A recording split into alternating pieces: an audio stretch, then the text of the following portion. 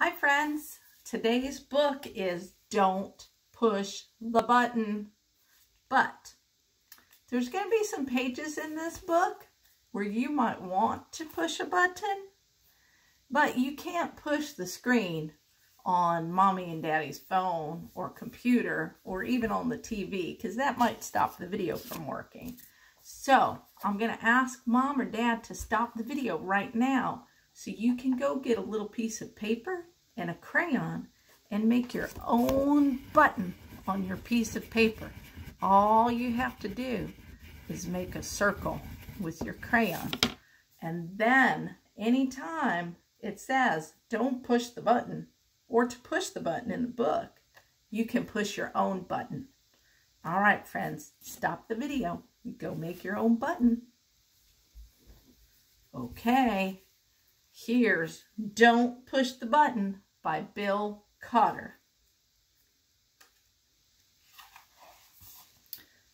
Hi, my name is Larry. Welcome to my book. There's only one rule. Don't push the button.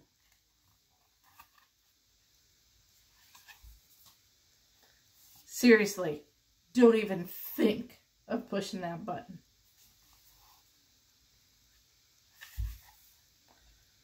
It does look pretty nice, though. I wonder what would happen if we pushed it.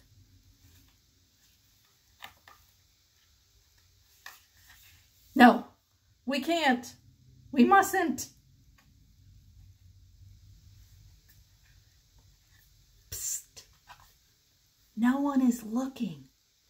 You should give the button one little push.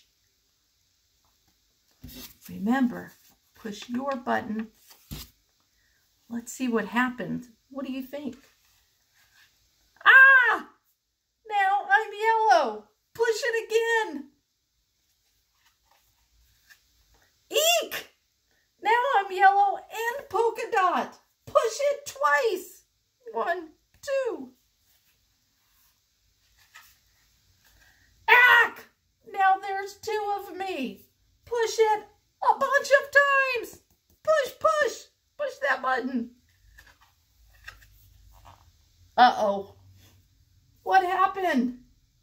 Now there are lots of Larrys. All different color Larrys everywhere. What do you think is going to happen? Shake the book to get rid of all the extra Larrys. Shake your button. See what happens. Almost. A little more. Shake your button a little more. See if we could get rid of those extra Larrys. Okay, there we go. It says here to scratch Larry's tummy to get him back to normal. Since you can't scratch Larry's tummy, you can scratch your button. Scratch, scratch, scratch. That tickles. Okay, much better. Let's not push the button again. But that was kind of fun. Maybe just a couple more pushes.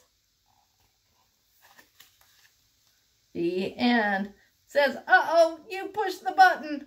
Look, there's more Larrys again. That's silly.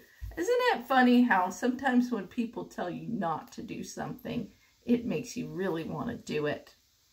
Sometimes I give some of my friends a ride home after school, and we like to play a game in our minivan. And every time everybody's buckled in and we're ready to go, my friends always say, Miss Tina, can we play that game?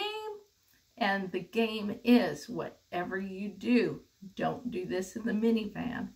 I always tell my friends we have 2 real rules in the minivan. One is everybody's got to keep their seatbelt on because that's how you stay safe. And the other is no screaming because that disturbs the driver when he or she is trying to drive. But then we'll make up some silly rules in the minivan. Like I might say, whatever you do, do not sound like a duck. And then all my friends will go, quack, quack, quack, quack, quack. And I'll say, hey, you're breaking the rules in the minivan. And they laugh. sometimes they like to take turns making up a rule, and they'll say, whatever you do not tickle the person sitting next to you. And then we all tickle, tickle, tickle, and they say, hey, you're breaking the rules in the minivan. Sometimes it's fun to break the rules just a little bit, but it's really important to listen to your grown-ups, because they're the ones that keep you safe. So even though we can be silly and play sometimes, remember to always follow the real rules. I hope you enjoyed Don't Push the Button. I'll see you soon. Love to you from Miss Tina. Bye.